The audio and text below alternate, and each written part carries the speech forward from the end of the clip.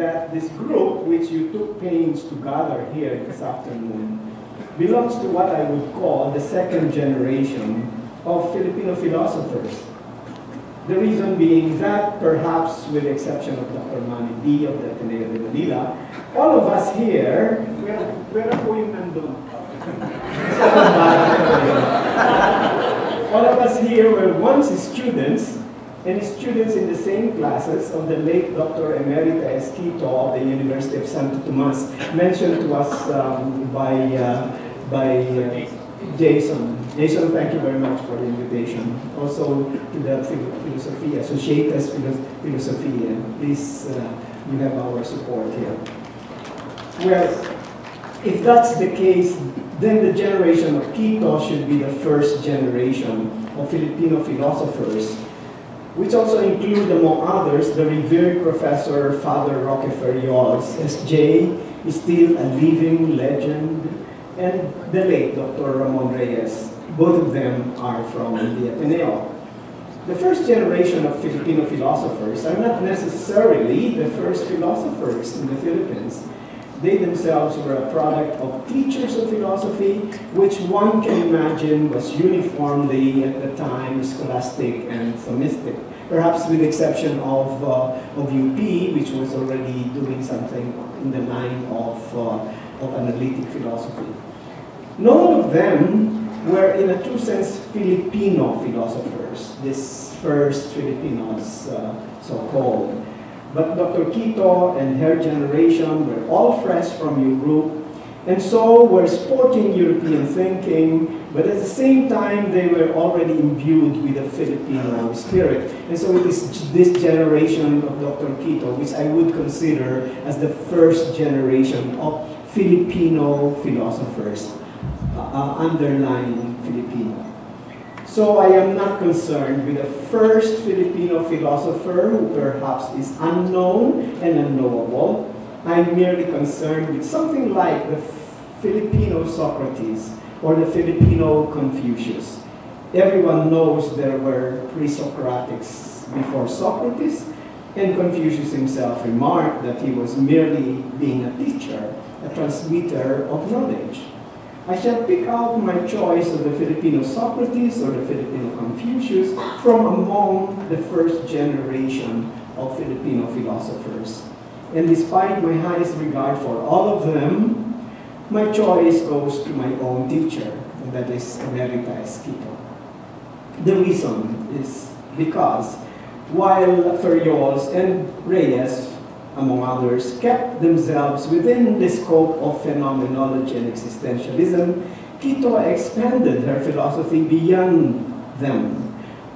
Almost every semester, we were treated by Quito to a new philosophy. It was from her that we heard of structuralism, hermeneutics, Renaissance philosophy, Plato, Plotinus, Karl Marx, semiotics, Herbert Marcuse, Ludwig Wittgenstein, and even of Indian and Chinese philosophies, as well as comparative philosophy. It was also she who, despite her being a Kapampangan, wrote the first books of philosophy in Tagalog. Of course, the one whom you should always remember as a philosopher writing in Tagalog should be Father Ferriols. His pambungas had to be in everybody's library.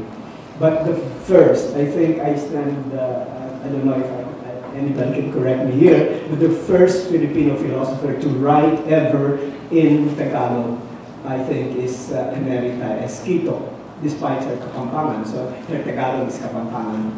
No? One of her books, incidentally, I co-wrote with her, and I'm very proud of that. It was also she who was the first to speak about the Filipino Volksgeist. And so it was also from her that, for example, Father Leonardo Mercado was able to get the inspiration to do what he later called the elements of Filipino philosophy. I think, in fact, that we miss Father Mercado here. If anybody is interested in Filipino philosophy, the first man to come to mind should be Mercado, because he wrote the book entitled, he's very smart, writing, entitled in his book, The Elements of Filipino Philosophy. But it is Dr. Quito who first discussed, matters of false guys in her classes. And we were together, classmates, Father Mercado and myself, sitting there under Dr. Quito. So you can see that the scope of Quito's philosophy is boundless. And that's why we ourselves here, including the ones who are present before you, we all belong to different philosophical persuasions. Professor Abulad is a consistent Marxist, I think, and you're consistent, right? Okay, we can come in ito. Mag-away din. We were very good friends. We miss each other. Then Dr. Timbres, as a Filipinist, I think that's the most salient thing about Dr. Timbres. He's a Filipinist. He would like to do philosophy in Tagalog, making the language intellectual, the intellectualization of the Filipino language, especially as applied to philosophy. Then, of course, Dr. Manny D should be remembered for his contributions to both Chinese philosophy and the philosophy of Gabriel Marcel. Okay? If you do Gabriel Marcel, he is the expert here. Dr. Ko, who is still coming over, is, of course, very well known when it comes to Chinese philosophy. And he has a 7-volume festschrift, and I think for that, nobody will possibly ignore his contribution to Filipino philosophy. He is the icon of both Chinese and comparative philosophies. And of course, I do something on Kant and postmodernism. When I now look at the younger generations, I see Filipino philosophers in the making, and they, like us, are of varied persuasions. Your school, PUP, has been the house of my good friend Abet Riveo, who was definitely a strong influence on the development of Filipino philosophy here. At the same time, many of you have to do further studies in UST, and even in our SBD seminary, the Christ the King Mission Seminary. That's where I am from. So, binata ito, dahil meron vows of poverty, chastity, and obedience. SBD po ako. Nagtuturo po ako sa among others sa Christ the King Seminary. The advantage of being of my age is I don't want to be tied anymore to only one institution. So I am teaching in the seminary. I'm also teaching in UST. I can possibly not teach in UST. UST is my home base. I am a Tomasian at heart also. And then I'm teaching also at the Loyola School of Theology in their philosophy department. And of course, I'm teaching also in Tagaytay, which is our school. It's a theologate, but they found a means to invite me to teach there. I'm doing Kant and Runner with them in Tagaytay. This is the first time I'm handling a course like that, Runner and Kant. And I was doing it happily. And it's final exam is already time next week.